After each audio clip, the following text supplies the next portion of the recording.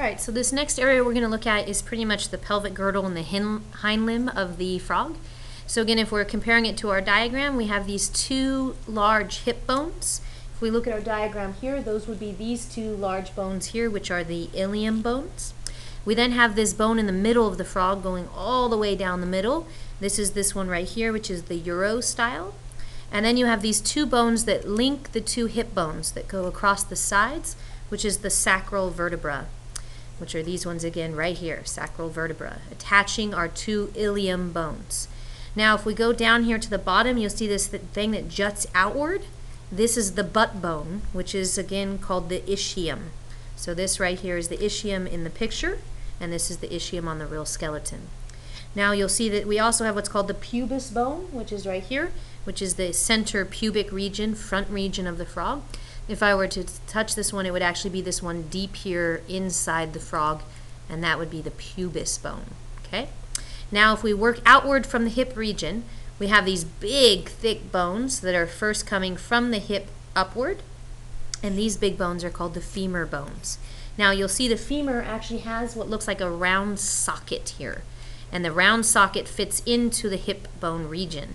Now this little socket here is called the acetabulum. So this is the acetabulum, which is the socket for the femur bone. Okay.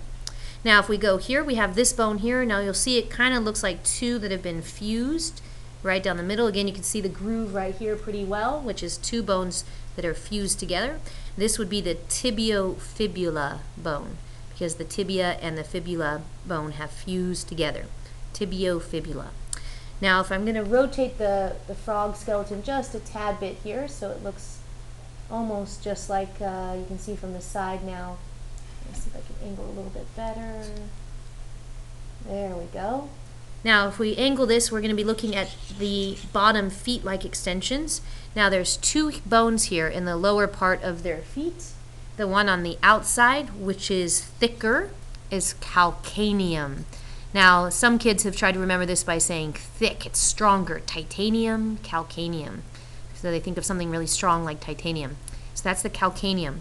Now this little bone that we see here, and you can barely just see it sticking up on the front, which is this inside bone right here, if I'm touching it right there with the probe, that is the astragalus bone.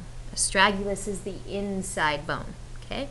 Now if we look at the wrist, all the little bones that we see here, all these little tiny ones making up this wrist-like, ankle-like area, would be the tarsals, all the little tarsals.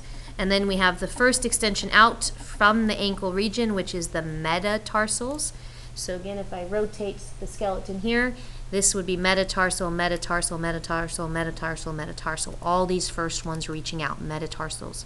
Which means all of these extensions that look like fingers, all of these are called the phalange bones, okay, the phalanges. Now you'll see that they also have what looks like the beginning of a big, kind of like a big toe, okay, or like almost like a thumb-like extension. This little bone here, oops, let me turn so we can see it better. If I rotate maybe, there we go. If I rotate it up again, you can see this tiny little thumb-like extension, which is called the calcar bone, which is this one right here, calcar. Okay, and that's it for the pelvic region.